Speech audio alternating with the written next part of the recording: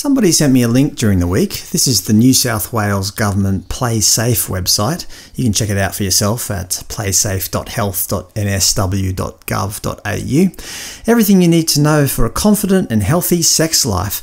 It sounds fairly innocuous, but then doing a bit of browsing, unsurprisingly, you'll come across lots of information on COVID and sex. 3 ways COVID-19 has changed sex and dating.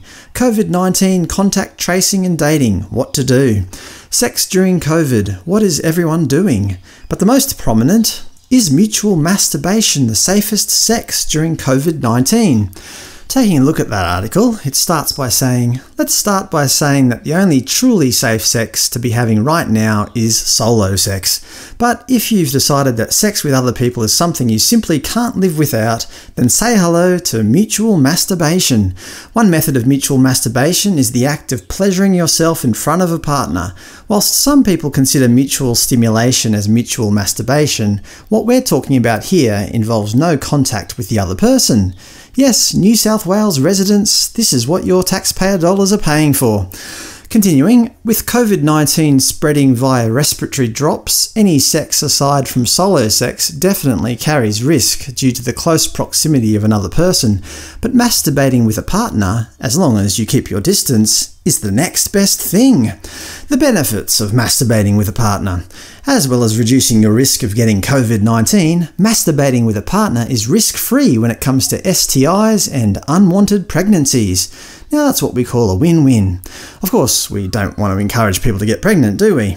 You take away the pressure, no more worrying about the other person, but instead you get to focus on your own pleasure.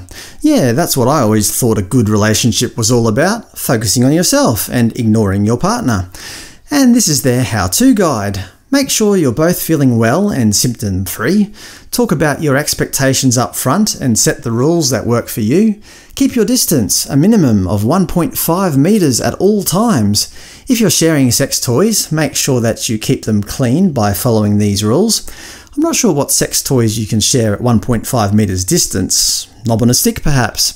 Consider wearing masks to minimise the risk of COVID-19 even further, or even take the fun online.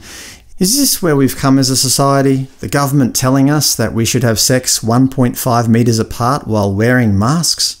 By the way, I would not recommend taking the fun online. I guess they mean by having a Skype session or a Zoom meeting or whatever. The problem with that is that somebody could potentially secretly record your intimate moment. Once it gets online, good luck getting it off. In other New South Wales news, Premier Gladys B is mulling a way to incentivise people to get the COVID vaccine. One potential option is to give businesses power to refuse entry to people who haven't got the vaccine. Frontline health workers will probably have to get the vaccine, and if travellers want to skip 14 days of quarantine, they'll have to get it as well. So yes, expect at least some pubs and clubs to enforce these draconian rules. Personally, if these rules do come in, I just won't be frequenting those bars. If they want to enforce stupid rules, I'll take my business elsewhere. And if the government decide to make it mandatory for all pubs and clubs, I simply will not go out. I'll save money by staying at home anyway, meaning that these businesses will miss out on my money. If you're not scared of the UK strain anymore, don't worry, there's another new strain, the Brazil variant. I don't know anything about it, but I'm sure it's more contagious and more deadly than its predecessors. How about you? Will you be following the New South Wales government's advice and practising safe, socially distanced sex? Will you be getting a vaccine so that you can go to the pub? Will you be visiting Brazil anytime soon? Let me know.